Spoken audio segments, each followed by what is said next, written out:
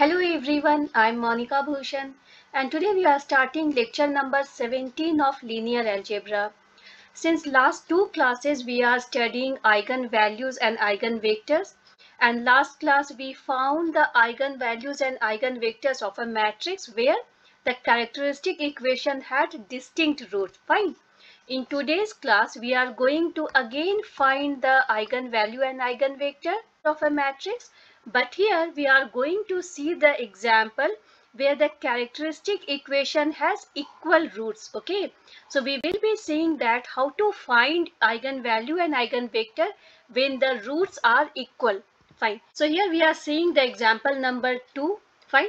Example number 1 we have seen in the last class. In this example we are going to find the eigenvalue and eigenvector of this matrix. Okay, we have discussed already that there are 4 steps to find the eigenvalues and eigenvectors. Find the very first step is what? Find the characteristic equation of the given matrix. Fine, and that was your A minus lambda I equals 0. Fine. Second step to find the value of lambda, right? And this lambda is only the eigenvalue. Fine. Okay, so third step is what? We have to form the system of equation, and then the final and the last step is what? We have to find the eigenvector. Okay, fine. So these 4 steps we have elaborated in last class. So in today's class we are just going to see the process. Okay, so here what we are going to see, the very first step is what? This is the characteristic equation of given matrix A. Okay, so characteristic equation is what? We are going to subtract lambda in the diagonal position. Fine. Why we are not writing minus 2 minus lambda or 2 minus lambda in these places we have discussed in last class. So I will suggest you to go through the previous video, then only you come to this video, we will understand better.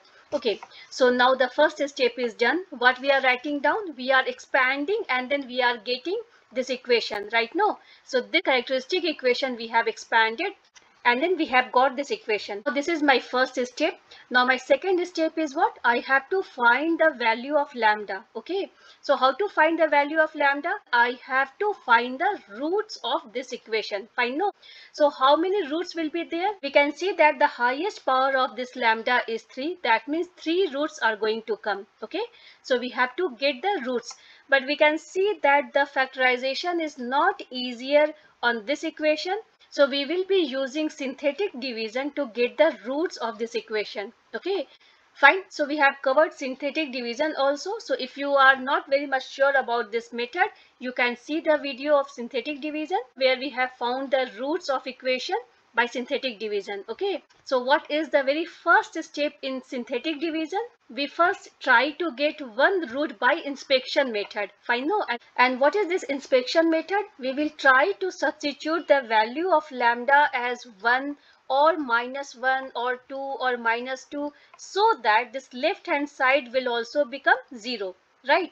So if this left hand side will become 0, that means that particular value is for sure one root of this given equation. Okay, so first we will try to substitute lambda as 1 and then we will see whether this left hand side has come 0 or not. Okay, so if I am substituting lambda as 1, so it will become what? It will become 1 minus 12 plus 36 minus 32, and for sure this is not 0. Fine, that means 1 is not a root of this equation. We will try with minus 1. Okay, so then what will happen? This minus 1 cube will give you what? Minus 1.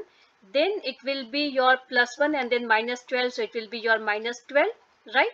And then plus 30, no, then it will be your minus 36. Fine, no? Because lambda is minus 1, so minus 36, then minus 32.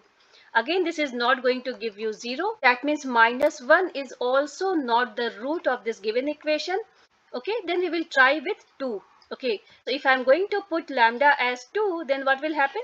Then it will be 2 cube. Fine, no, that means 8, then minus 12 into 4, that means 48, then plus 2 into 36, that means 72, and then minus 32. This is your 80 and this is again, this is 80. Fine, so this is 0. Okay, one root we have got by inspection method and that root is 2. Okay, fine. And in the synthetic division, the next step is what? This root, whatever we have got using inspection method, we are going to write here. Okay, and then we are going to only write the coefficient of each and every term of given equation. So coefficient of lambda cube is what? This is 1. Coefficient of lambda square is minus 12. Coefficient of lambda is 36. Next is minus 32. Okay. Also you can see that video and then you will understand that how exactly we perform the synthetic division. Okay. So here it is written. And then what we are going to write here? Either we will be writing 0 here, or we'll just put one bar and then we will drop down this 1 here. Then 2 into 1 will give you plus 2. Then you are going to add minus 12 plus 2, it will give you minus 10. Then 2 into minus 10 will give you minus 20. Then you will add 36 and minus 20, you will get 16. Then you are going to multiply 2 and 16, it is going to give you plus 32. And then minus 32 plus 32 will give you 0. Okay, that means the remainder is 0. Fine. So the next step is what? One root already we have got. That root is what? Lambda equals 2.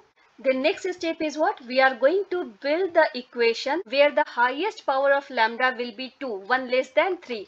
So that means what? This will be 1 into lambda square, then minus 10, right? Minus 10 into lambda, and then plus 16 into lambda to the power 0, that means 1. Okay, that means it is lambda square minus 10 lambda plus 16 equals 0. Okay, fine. So the same thing we have written here. This is lambda square minus 10 lambda plus 16 equals 0. Okay, and then you can get the roots here easily. This is by factorization method. You will come to know that this is nothing but lambda minus 2 into lambda minus 8 equals 0. Fine, no? Because 16, so 2 into 8. Okay, so that means two roots we have got. They are 2 and 8. And one root already we had got, that was your lambda equals 2. So we have total 3 roots. And the roots are 2, 2 and 8. Okay, and we know that this lambda is only called the eigenvalues. So till here what we have done? We have got eigenvalues, fine. And then we came to know that the lambda has two same values. Okay, that means the characteristic equation has equal roots, right? And that equal root is what? 2. So it has 2, 2 and 8. 3 roots are there where 2 roots are common. Okay. So what is the third step? Third step is we are going to build the system of equation.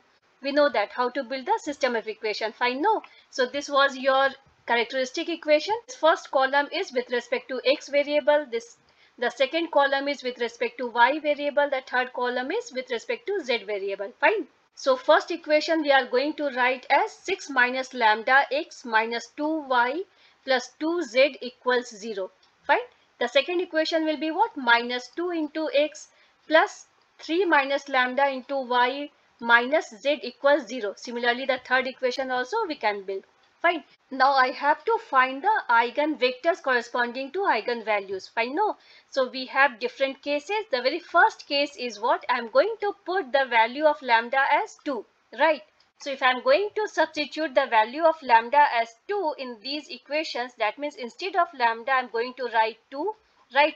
I am going to write 2 in these three equations. So what I will get? 6 minus 2 is what? 4. So 4x minus 2y plus 2z equals 0. Second equation will be what? Minus 2x plus 3 minus 2 is what? 1. That means plus y minus z equals 0. Fine.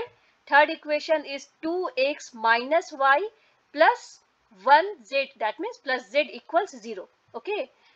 Now, so this is the note point that whenever you are going to deal with characteristic equation, you have the equal roots, then you are going to get the same equation. If you will see properly here, okay, then you will find that all three equations are actually same, right? This is what you can say, that this is 2x minus y plus z equals 0. Right now you can write here 2x minus y plus z equals 0, because right hand side it is 0. So you are going to divide 0 in the left hand side also and the right hand side also.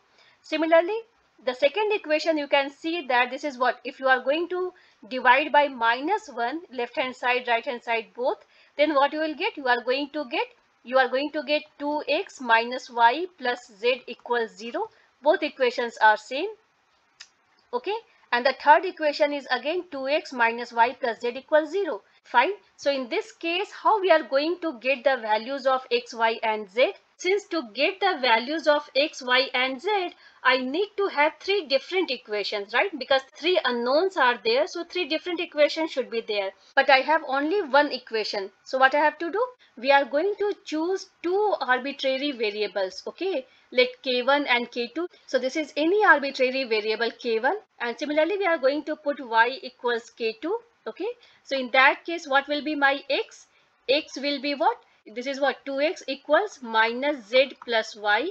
So x will be what? Minus z plus y by 2, and z is what? K1. That means minus k1 plus k2. Fine, no, because y is k2 plus k2 divided by 2. So right, so x will be what? K2 minus k1 by 2. Fine, k2 minus k1 by 2. Okay, I needed three different equations to get the values of x, y, z, but eventually I had got only one equation. Okay, so what we have to do? We are going to choose two arbitrary variables and we are going to put in case of x or y or z. Okay, so here you can say that your eigenvector, which is what? In the column matrix fashion, this x, y, z is your eigenvector. You can say this is nothing but x is what? Minus k1 plus k2 by 2. Y is your k2, find k2, and z is your k1. So k1, this is your eigenvector. Okay, so either you can leave here only. In many books they just leave here only, and some other books what they do, they write down in this fashion. Okay, that means what we are going to do, we are going to separate it with respect to k1 and with respect to k2. Okay, this scaling multiple is k1, and then this is your second scaling multiple, which is your k2, and then we are going to write down the coefficient of k1 from your first row. What is the coefficient of k1? The coefficient of k1 is what? Minus 1 by 2. Fine, no. What is the coefficient of k1 in your second row? So second row you don't have k1. That means coefficient of k1 is 0. Fine. What is the coefficient of k1 in your third row? This is 1. Okay. Fine. Similarly, what is the coefficient of k2 in your first row? So k2 has 1 by 2 coefficient. Fine, no. What is the coefficient of k2 in the second row? This is 1, and in the third row this is 0. Fine.